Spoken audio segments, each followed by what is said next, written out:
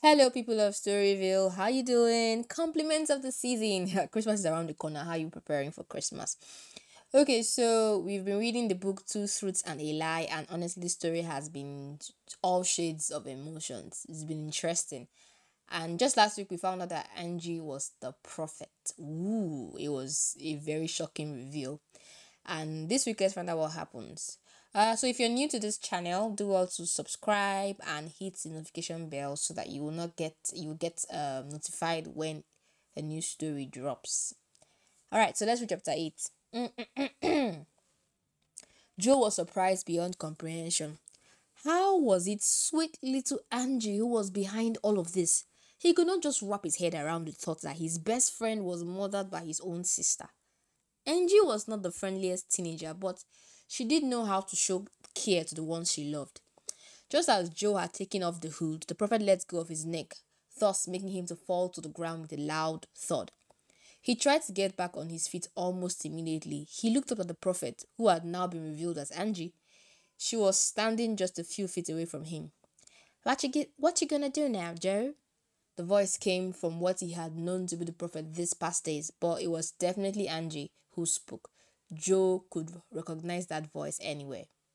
Those words were accompanied by the most evil smirk he had ever seen Angie make. It was almost like she was mocking him. Joe felt that rage again build up inside him. He remembered what it felt like walking into Eddie's room and seeing his lifeless body. Remember what it felt like to watch his little sister being taken away from him while he stood there helplessly. He remembered how he felt to watch the prophet torture and drain the life out of his mother. All these memories got him so mad. He dashed towards the prophet, who just stood there with that evil smirk on her face.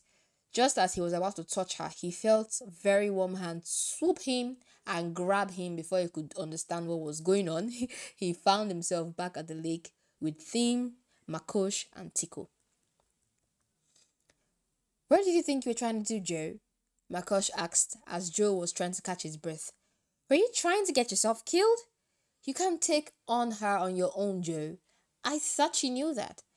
I'm sorry, Joe said. Then turning to face his brother, he said, It's Angie, Tim. It's been her all along. Tim was so shocked and disappointed to hear that.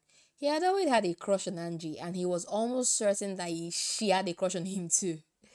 Now he was hearing she was a beta. Could this day just get any worse? Despite the way he felt, he knew without a doubt that they had to do something to stop her immediately. How do we stop her? Tim asked, looking both at Makosh and Tico. Now we finally know who she is. You would have to kill her in her human form. That would force her to take her demon form permanently, and then we can take it from there, Makosh said. Well, tell me why you can't use your powers to just kill Angie, while I and Joe worry about saving our little sister. Are you not supposed to be some sort of goddess or something? Why do you want to sit back and have my baby brother do your dirty work? Tim blasted, almost yelling. Getty Vex. Makosh smiled ever so calmly, and then she said, Well, not all deities are savages, Timothy. Some of us are still bound by our oaths. You see, Tim, thousands of years ago, a balance was struck, which prevents deities, demons, and other terrestrials from taking the lives of humans. We simply cannot kill them, but we can inflict physical and mental pain. This is the balance that the prophet is trying so hard to break by performing this ritual. So you see why we had to try to match her strategy, Makosh said. Makosh said. The boys were quiet for a while. All you could hear was the sound of the waters and birds flying in the air. And then Joe spoke. I know what we must do now. I need to beat Eddie's. I need to be at Eddie's now. What are you talking about? Tico asked. What are you talking about? Tico asked, speaking for the first time since the big reveal. There's no time to explain. You all have to just trust me on this one, Joe said. Makosh turned her gaze from Joe to Tico, and then she said, I think he's finally ready. Now, looking back at the boys, she said, I'll take you there, but we will be hovering around just in case things get a bit out of hand. Are you ready, Tim? Joe asked. I was born ready, Tim replied with so much confidence. You would need this. Mm-mm. You would need this, Tico said to Tim, handing him his trident. Tim was in shock. He looked from Tico to Joe and then to Makosh, who began to speak now. It's important that you kill Angie with this trident, otherwise the demon will be able to resurrect her.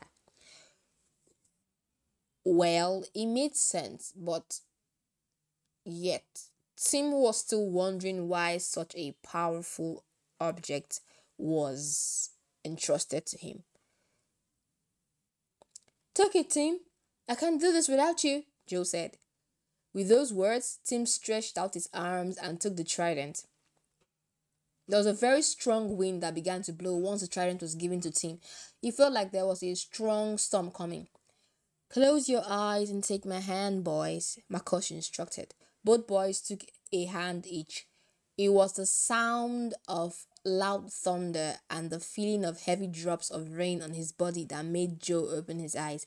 They were no longer at the lake, they were at Eddie's front yard. Joe remembered how he felt the last time he was here. He had just lost his best friend. I believe you have a plan, little man, Tim said. Yes, I do, Joe replied. They are here, Tim. I can feel it. This is where the ritual will take place. This is where Emily is. And you know all of this by a gut feeling? Tim asked. Not just that, Tim.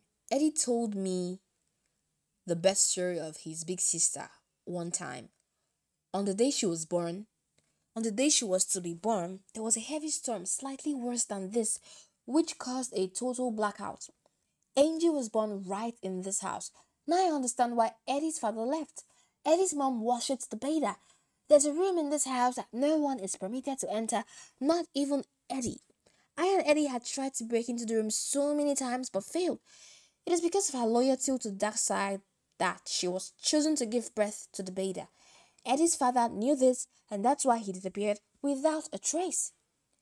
Okay, Einstein, this all adds up, but you still haven't told me what your plan is, boy. Give me your cell phone, Tim. Tim reached out into his pocket and brought out his cell phone and then handed it to Joe in the rain. Joe entered the password and went straight to the photos on the phone.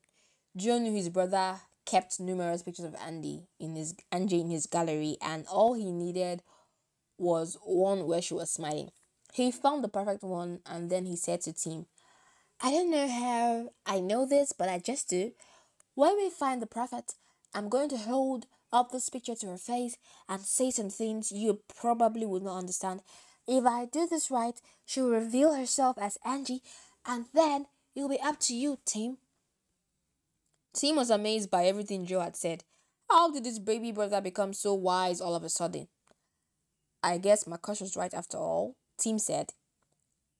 You're all ready.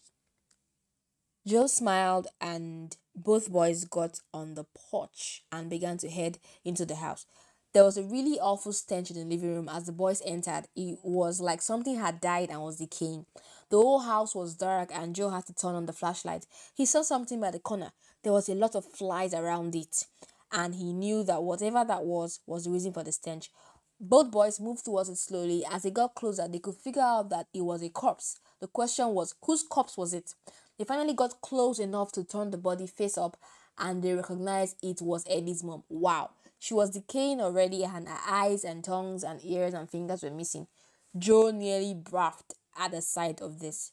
Just then, there was a loud cry from the stairs and from upstairs, and both boys knew without a doubt whose voice that was. It was Emily.